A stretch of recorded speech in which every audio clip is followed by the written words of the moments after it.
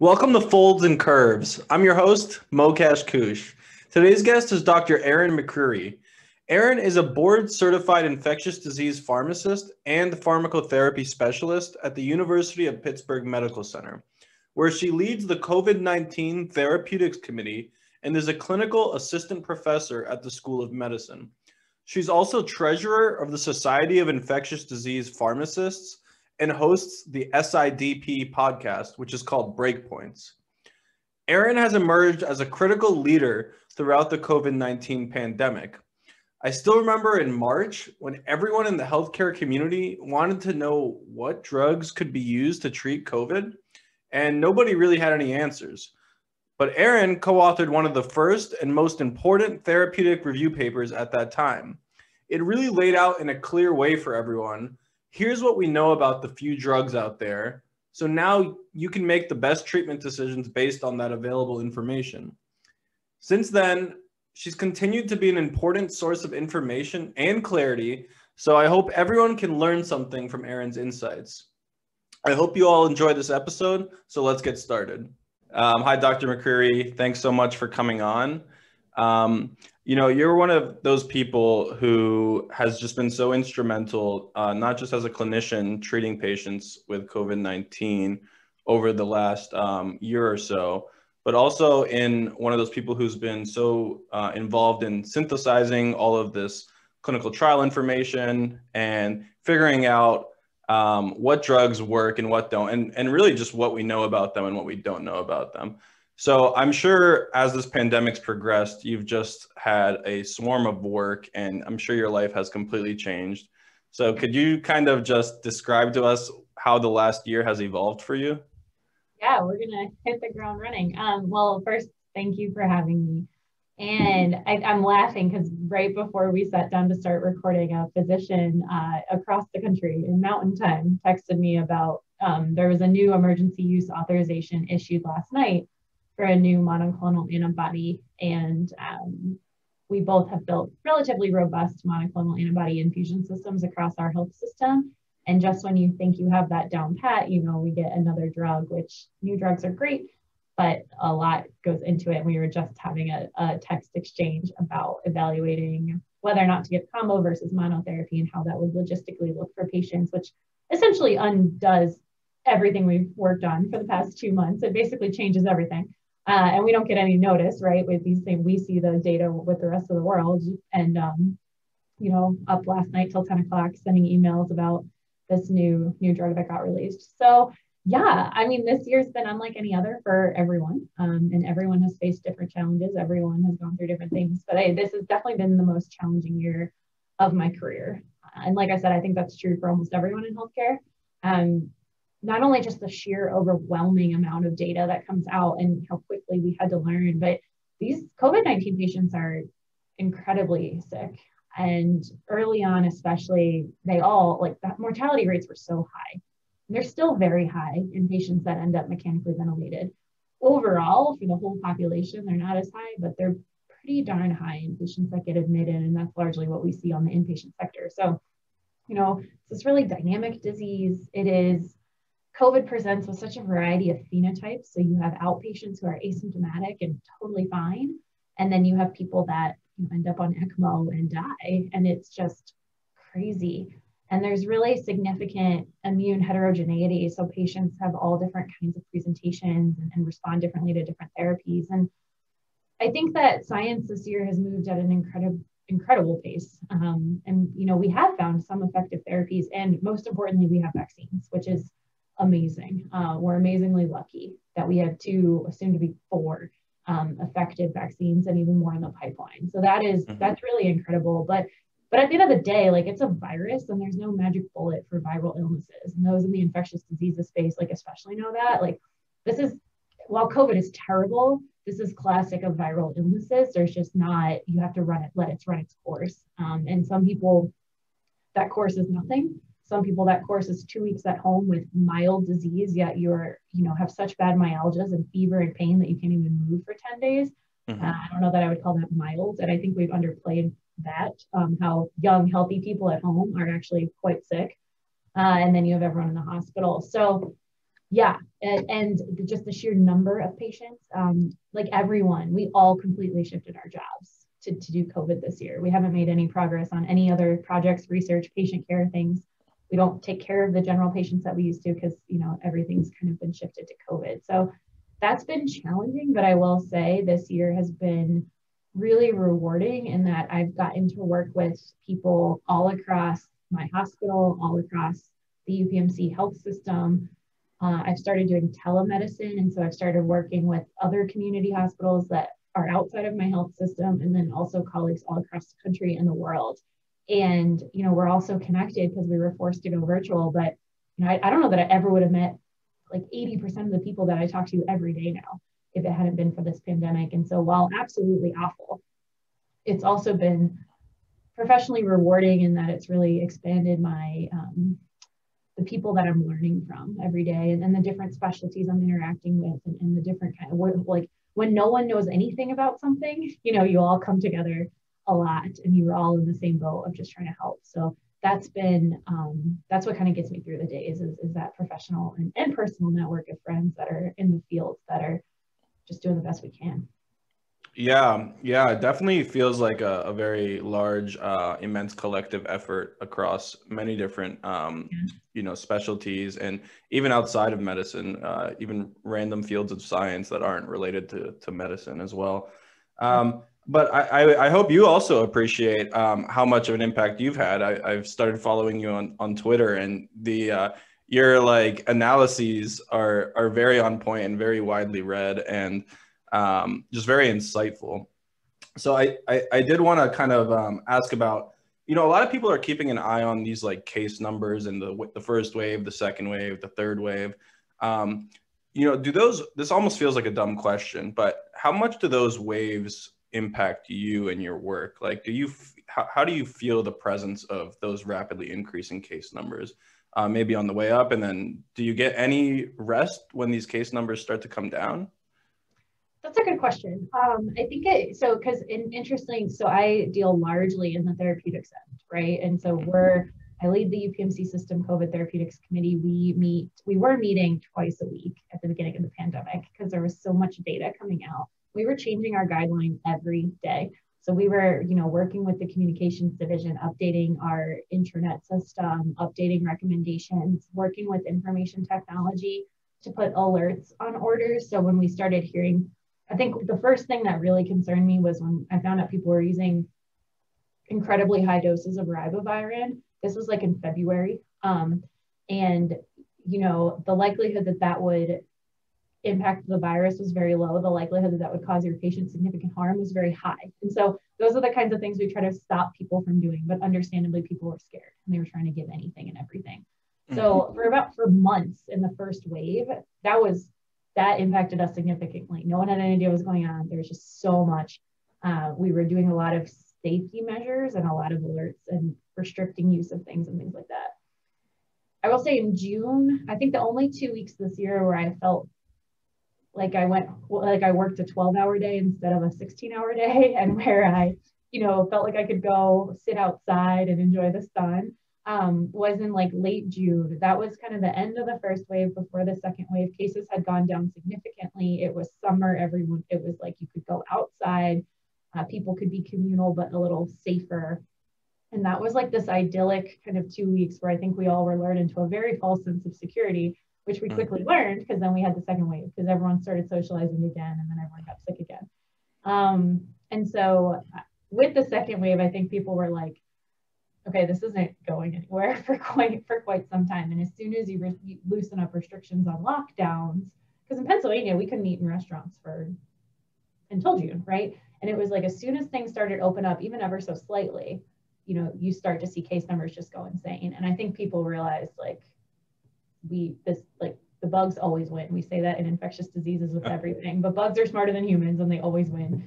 And so that was more like, okay, we need to be more serious about infection prevention and social distancing and, you know, not seeing people outside our families and things like that. But from a treatment standpoint, it stays the same because I can't control when data is going to come out. And so whenever data comes out, we have to evaluate it immediately, right? So if a paper is published at 9 o'clock at night, as soon as I catch wind of it, which is why I am so active on Twitter, you know, that's one of the first ways you see these things. We have to read it and evaluate and make decisions, because people start calling and emailing and asking us what to do, you know, almost immediately. And so, and I can't control when data comes out. So we're just trying to always just stay on top of it. So my ebbs and flows are more what we call data dumps. So it seems like there are some weeks of the year where we get 5 new drugs and huge landmark trials are published, and there just seems to be a lot going on in the therapeutic space. And then there have definitely been weeks where I knew of all the trials enrolling, and I knew of things that were evaluating. I knew where recruitment numbers were at, but there was no new data to act on. And those weeks are obviously less busy on my end, because that's more what we're dealing with. Now that's going to be a different story than someone, say, who's an ICU intensivist who is working in critical units and intubating patients. Then they're going to feel those waves, you know, much stronger than we would on the kind of consulting therapeutics end. Okay. Yeah, that makes complete sense. And so maybe that's sort of a good segue into something I wanted to ask you about, which is when these data dumps happen, like, what is that process like for you? Because we're all looking kind of from the outside and we see this data, and sometimes there's mixed results, sometimes there's more clear results, sometimes there's positive results, and then other results come out a week or two later, you know, muddying the waters. And I'd be interested to hear about your process after you start to see for the first time a data dump, and then sort of what happens from that point until the point where you, as a clinician and as part of an institution, decide whether or not we're going to want to use this or not. Yeah.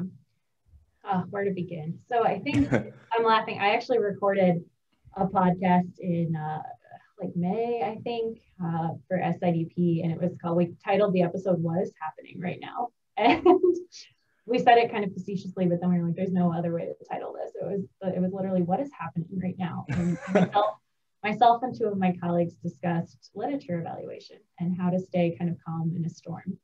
So I think, you know, again, early a year ago now, goodness, when we started hearing the reports of the behaviors that would cause patients harm, that's the most concerning thing, because first, do no harm, right? And so understandably, people are terrified of this terrible new illness that they're seeing, this crazy pneumonia that they don't know how to treat in these very sick patients. But we first do no harm. And so the only way to use experimental therapies is in the context of a clinical trial. You should never just throw something at a patient because it sounds like a good idea. Never say never, I guess, in medicine or anything, but with few exceptions. The other thing is, like, you know, there's hundreds of millions of people that have COVID-19. Like, it's unacceptable to not have data on these things at this point, because there's so many patients. Like, we could absolutely randomize them into trials. So that's the approach we took at UPMC. And we launched the REMAP trial here. We're the flagship United States Center for the REMAP CAP Global Trial Collaborative. And we spent about a month integrating that trial into the EHR. And so for a month, we didn't have a trial to enroll patients into, but we told people not to do anything. We said, give supportive care, no hydroxychloroquine, no azithromycin, no ribavirin, no interferons, nothing. And that was really hard. And we got a lot of angry, you know, emails, calls, prescribers wanted to do something, and it was all restricted. We wouldn't allow any of it. And, you know, that turned out to be the right answer, because all of those drugs were found to be ineffective and or harmful. Now, what if those drugs were found out to be life-saving and we had spent a month saying you couldn't use them? So that, you know, then we would have gotten a lot of pushback. So we get a lot of praise now for the system we built, because it turns out that all of the things we restricted, you know, turned out to be either ineffective or harmful. But I'm very aware that that could have gone the other way, and that we would have said, don't give this, but it would have found to be beneficial. But even knowing that, you know, the right answer is still to enroll patients in trials and not to just throw things at a wall and hope that they stick. And a good example of that is corticosteroids. So when COVID first came out, a lot of people said you should not give steroids whatsoever, because giving steroids would cause the virus to replicate more. It would dampen the immune system. It would increase infectiousness, increase spreading, have the virus rage out of control, and steroids would be harmful. Well, steroids were the first thing that was found to actually help. And so on June 16th, we found out that steroids were in fact life-saving. But that's why you randomize the trials, and you don't just go on like what your gut instinct would be, right? And so we, discouraged steroid use, but we did enroll to a trial. So almost all of our patients had access to corticosteroids in the context of rebound CAP. But yeah, it's a mess, quite honestly. I mean, what's it like? I mean, you just get the same thing you guys feel. It's like when you start a new module in school and the teacher's like, okay, here's this whole chapter and you're going to learn it, take a test on it. And you're like, you have to read something you've never read before about a disease you have no context for and no background for, and you have to make sense of it. And it's hard. So you just rely a lot on your team. So I never made a decision on my own. I have a team of about 40 people. And, everyone on that team gets the trial. We all read it. We all discuss it. We journal club every single one. Someone makes slides, someone talks through the data. We consider everything we hadn't thought of. We discuss not only the data, but then practicality, right? So like, how are we going to implement this? How are we going to enforce this? What's a dose? Like, are pharmacies even open at night? What's the timing of administration? All those things have to come into play too in the real world. Clinical trials are one thing, but then implementing therapies are quite another. So that's what our team does. And I'm really fortunate to have a big team. And that's, you just kind of do it. It's exhausting though. We're tired.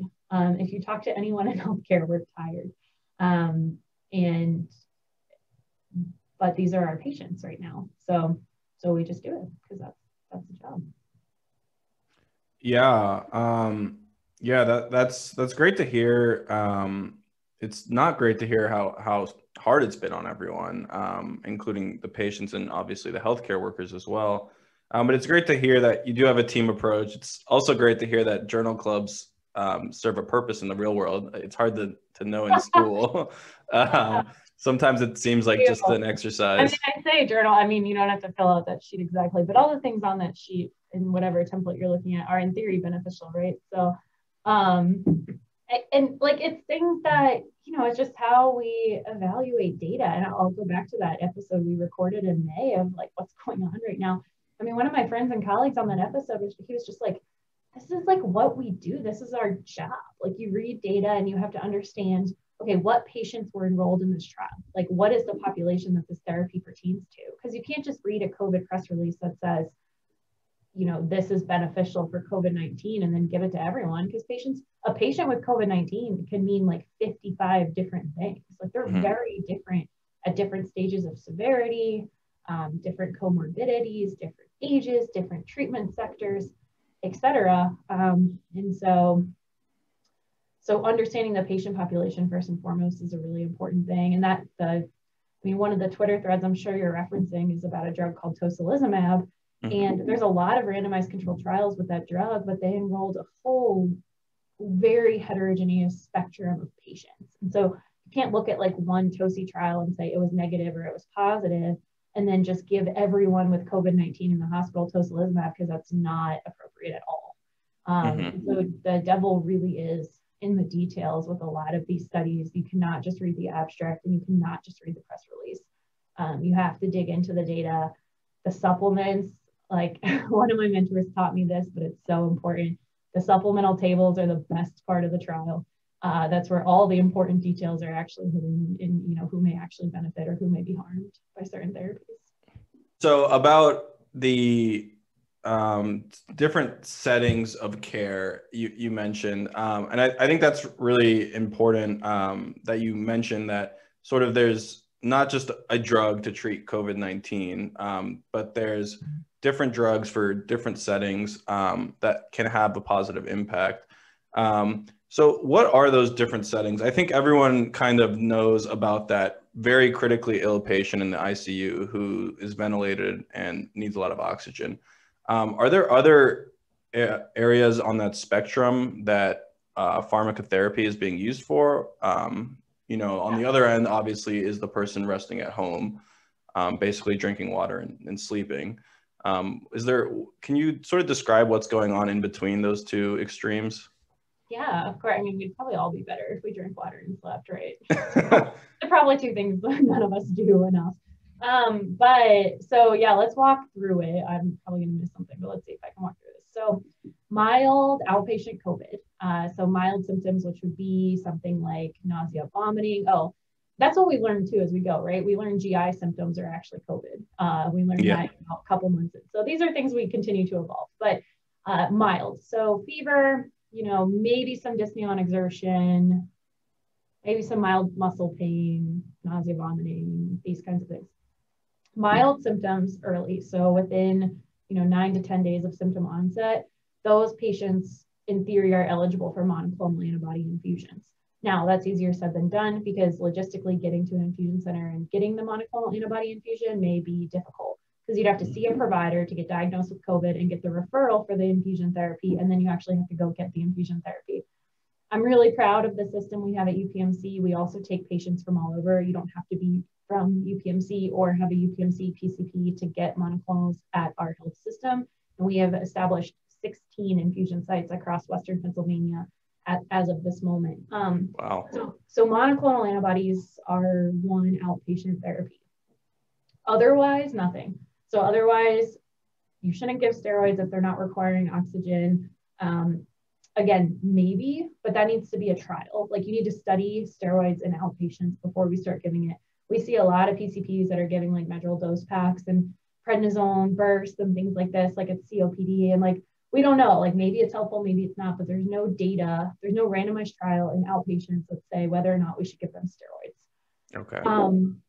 And the only data that exists are for inpatients, and the inpatients that were not on oxygen actually had a signal of harm when they got steroids. The benefit was only found in patients requiring oxygen as they progressed in disease. So that's the 2 cents on steroids.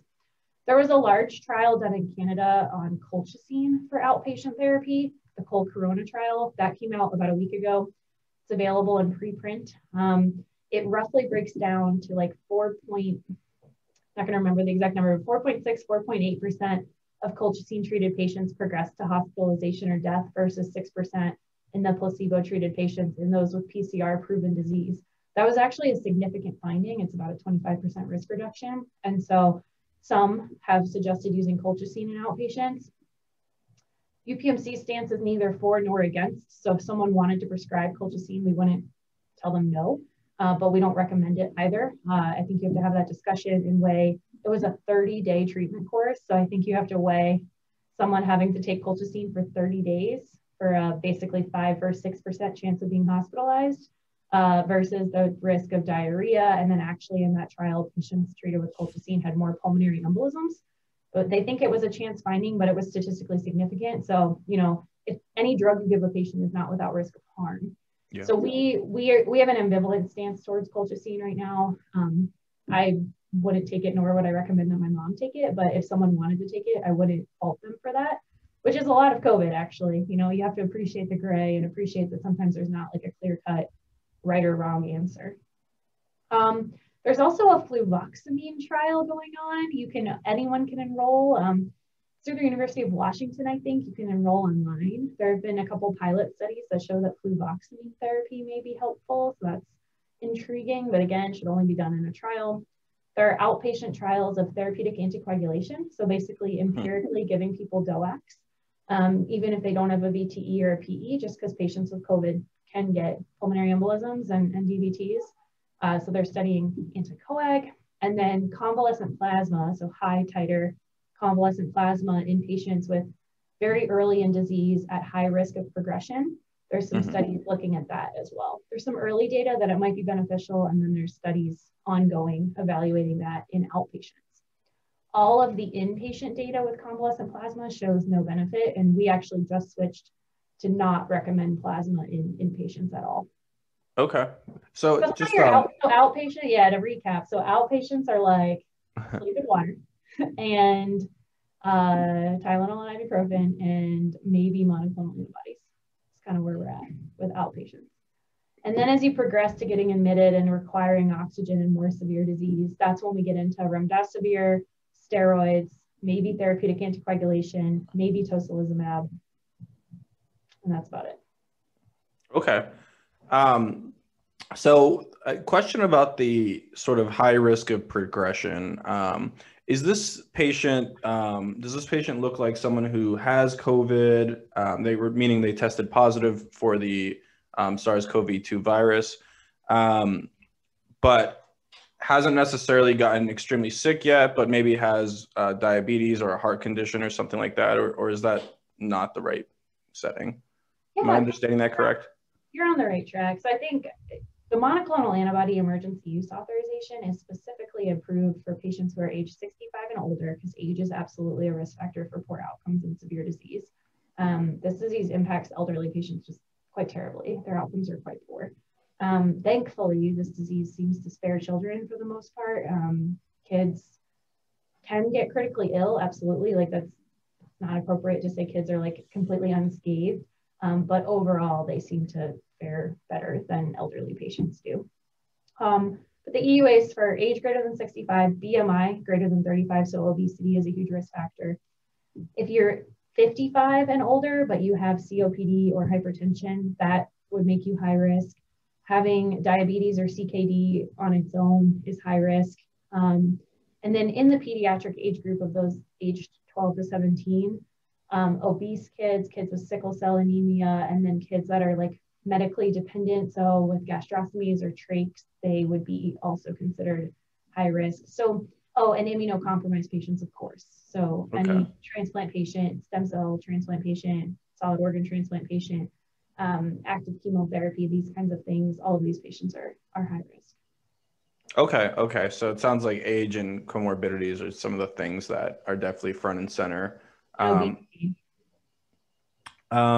So you several times you've sort of mentioned UPMC's guidelines and what you're doing in the institution. How does that, well, not necessarily what are the nuanced differences between things like the NIH and the IDSA guidelines, but does the institutional guidelines, are those like based off of those larger federal ones, or are you coming to sort of your own conclusions based on, you know, absolute first principles, what you see in the data, not necessarily considering some of these government or society guidelines?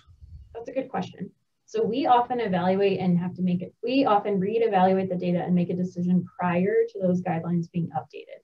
And that's just because we can be more nimble like that, because we're making a decision for, you know, 40 hospitals, and we have a team of experts that we feel is qualified to make that decision and evaluate that data, but we're not making, you know, like the NIH, like they have an unbelievable, amazing section panel, as does the IDSA.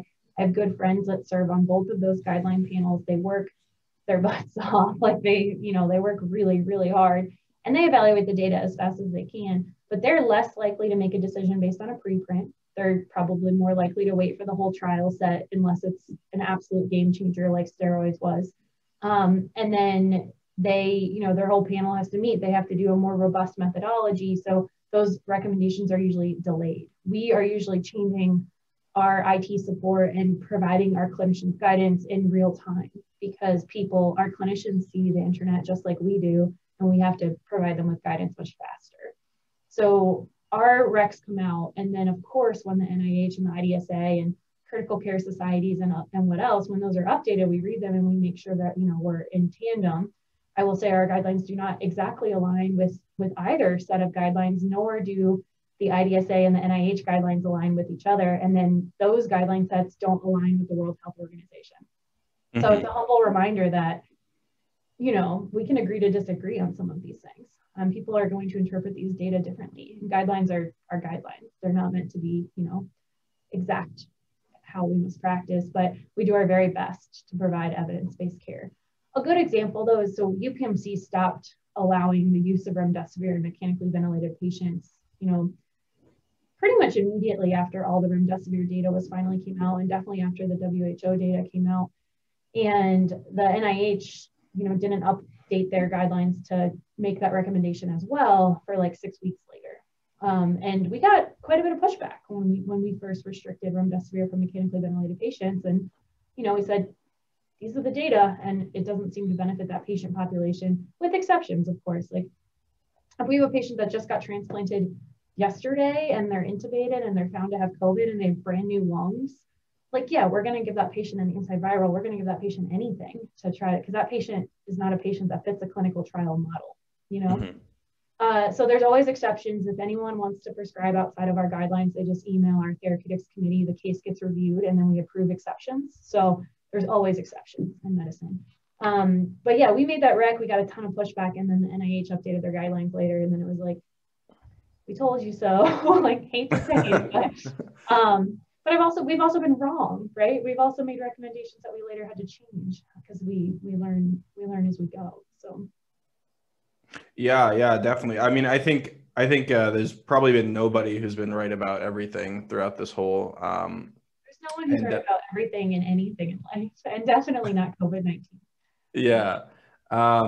So I like how you mentioned the sort of like clinical trial model. I guess I'm curious, one, what is the clinical trial model? And then sort of, you mentioned remap cap earlier. I know very little about this, but I know it's sort of different from a normal clinical trial. And I was curious if you could sort of tell me why it's different and what's so innovative and different about it.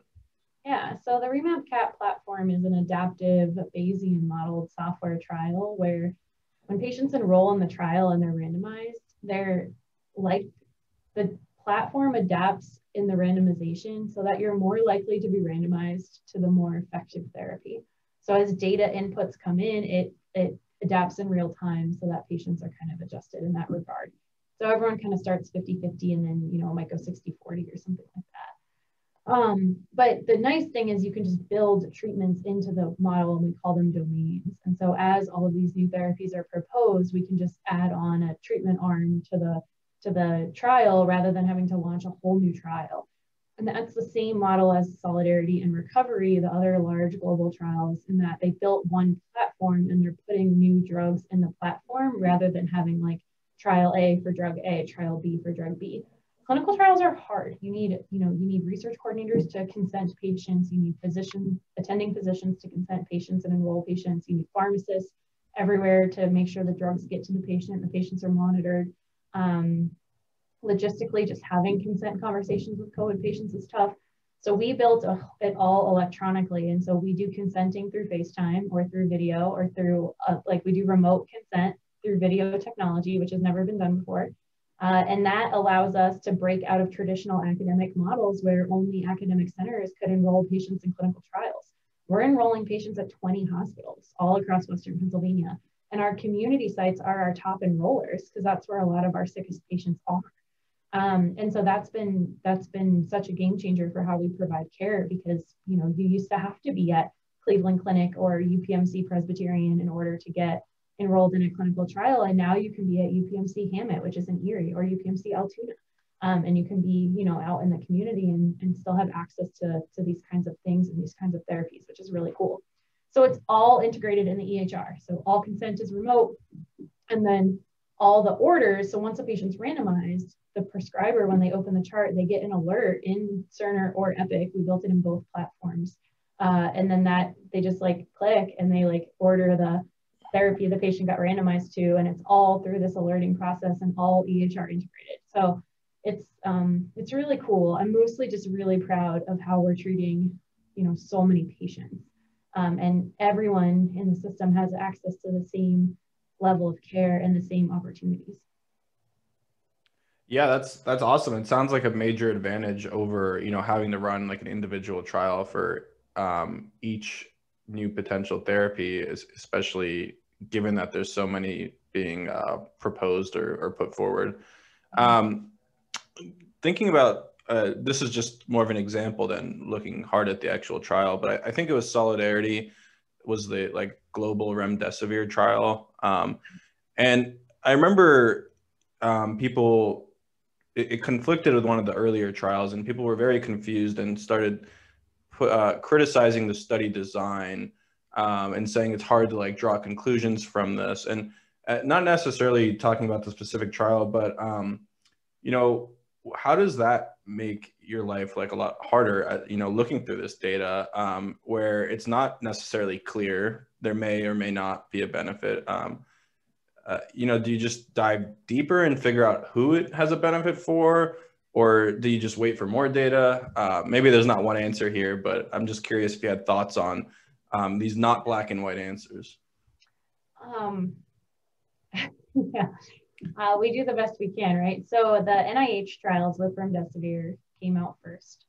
They were placebo-controlled, double-blinded trials, which are traditionally thought are more robust study designs. They introduce less bias.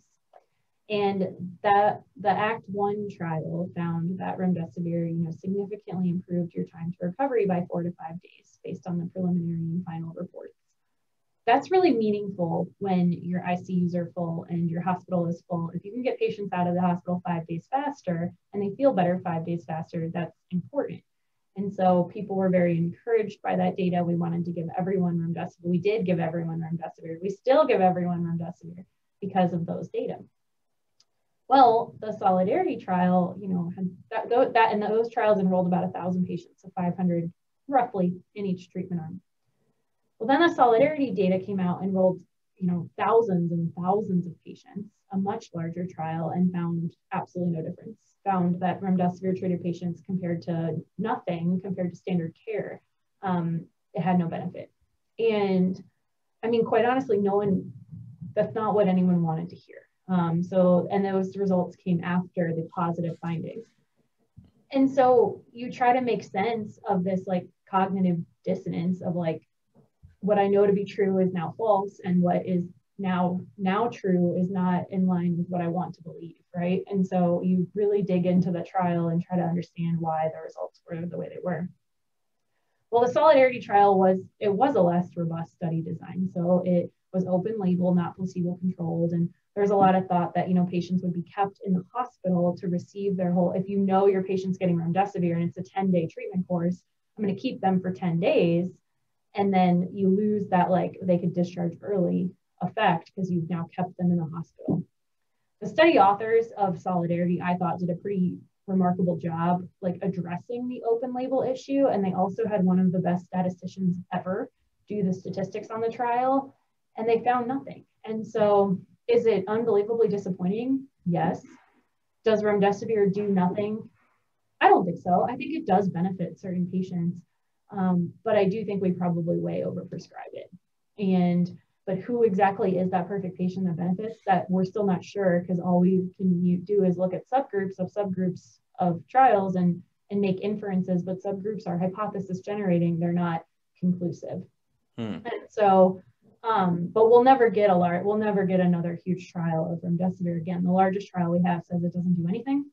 And then some smaller, maybe more robustly designed trials say that it helps. And so in the United States, we use remdesivir routinely for almost every admitted patient.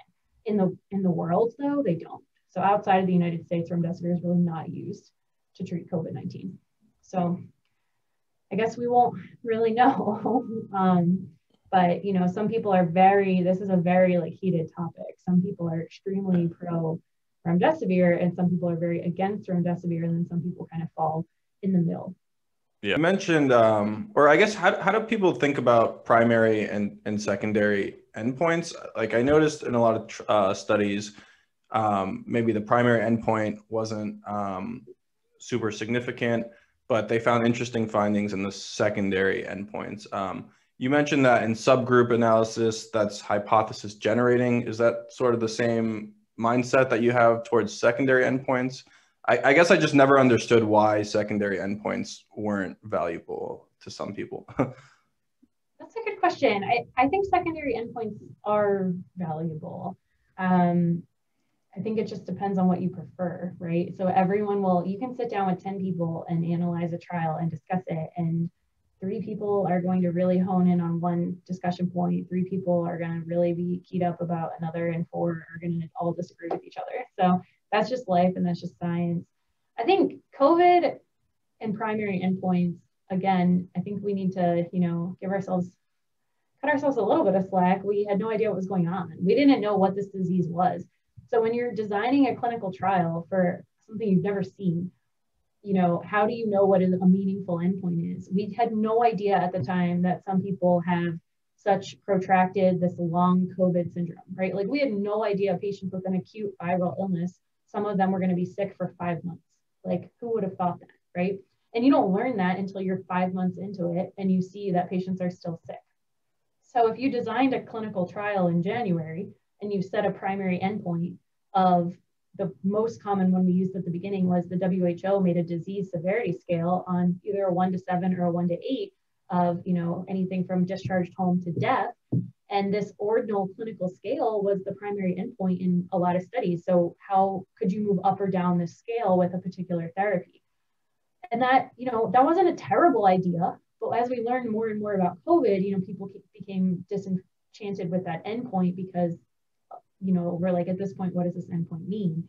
And, I actually wrote an editorial on that and the use of ordinal scales because, going from mechanical ventilation to death is a lot more meaningful than going from high flow nasal cannula to mechanical ventilation, and those are each 1 point on the scale, but one has a much greater impact on your patient.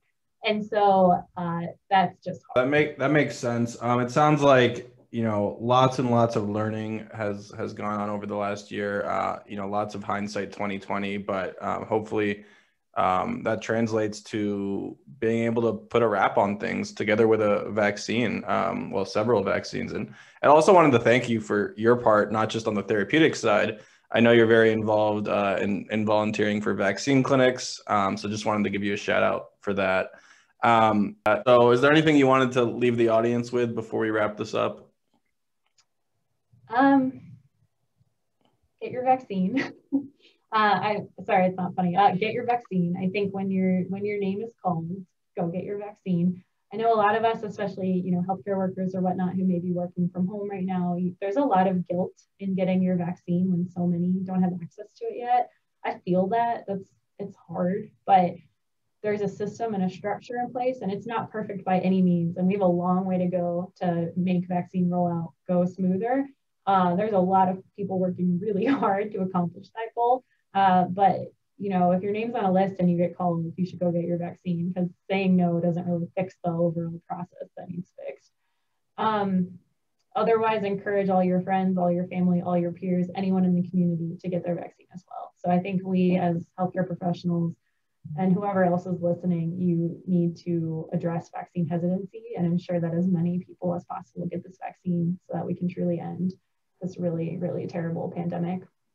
And then I guess last but not least, just be nice to people. I know that sounds really cheesy, but kindness goes a long way. Everyone is really tired and everyone has worked really hard. And there's a lot of things that can easily kind of bring you down, and then factor in how isolated we've all been. And, no one has anything planned to look forward to because of the way of the world right now. So just hope you have a good day. Texts go a really long way. You did a great job on that presentation. Things go a really long way.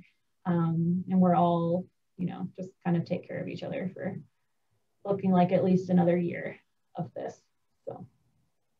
Well, on that note, I would like to say you've done a wonderful job on this podcast, and I hope you have a great day. It's nice being I guess, is it nice? I don't know. I don't know if I like being a panelist or a host better. Hey everyone, thanks for listening. I hope you enjoyed the episode. Please check out the show notes so you can learn more about Erin and where to find her online. All right, take care.